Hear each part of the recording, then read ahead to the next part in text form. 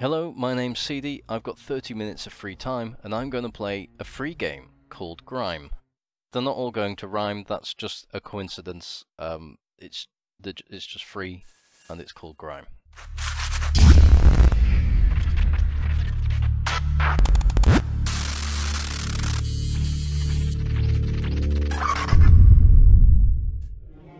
I'm just going to skip through the intro, because it's really slow. You'd think the game was about to begin, but no, there's more intro. Here we are, 2.5 minutes later. The game begins as you're slammed into the ground, ready to take on the world, and you get to move very slowly to the right. This appears to be one of those hand-holdy intros. So, I will skip through the hand-holdy intro and catch you on the other side. So you join me here in the lovely named Weeping Cavity. This is where you get the first taste of Souls-likeness. This obelisk thing is a bonfire, though not entirely sure about that. You found it! Nice! Ding, ding! Doesn't really fit the rest of the theme, but okay. You can spend the mass you get from killing things, it's called mass, it says on there, to level up. Same sort of thing. Souls, runes, etc. It's standard affair. So the block mechanic in this game absorbs things when you attack, or when you get attacked even. And then absorbing things gets counters up, and you unlock abilities from the things that you absorb. Then it's just a matter of finding the closest obelisk, which if you look on the map is literally right next to where I am right now. Going in and then activating the ability. Well, okay, it's not as easy as going in and activating the ability, because you need these little red diamonds to grow the ability, and you only get them by killing certain monsters. Certain monsters like this. You can tell it means business because it glows red when it's going to attack you, and you can't block it.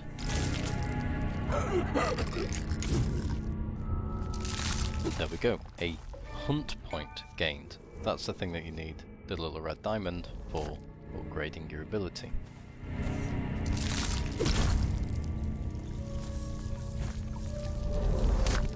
You also pick up gear and things throughout the map. I've got an axe and I've just picked up some prickly weeper chest. I imagine there's lots of items to pick up in this game as usual.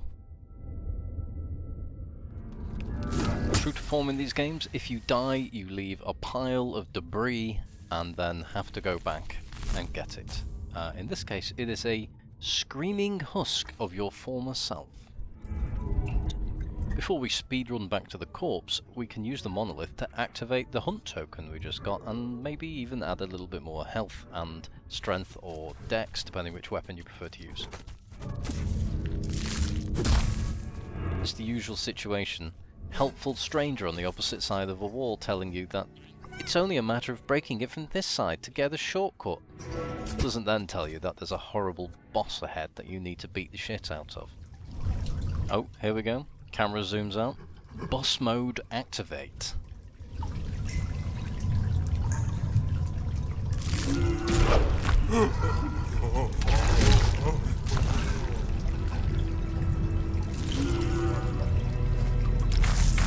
Took a few minutes for me to figure out what was supposed to be going on here. Died one or two times.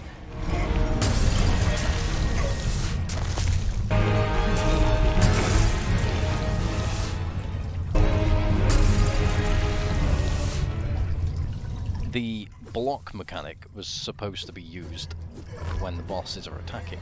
You absorb its attacks, as you do with the smaller minions. Don't know why I didn't link the two together, because it's been telling me to do it the entire game. But as soon as I remembered to do it, it suddenly became quite easy to defeat the boss. I have a feeling that that mechanic will be used in the majority of bosses throughout this game.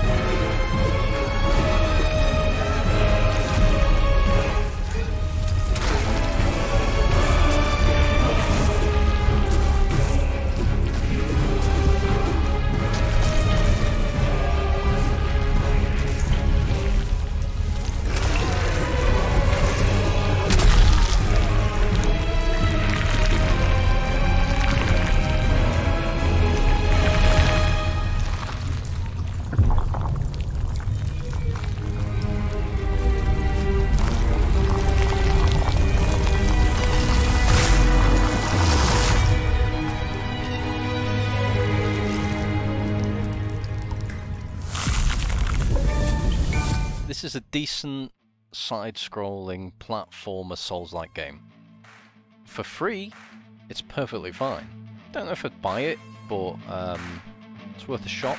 It's free until the 13th.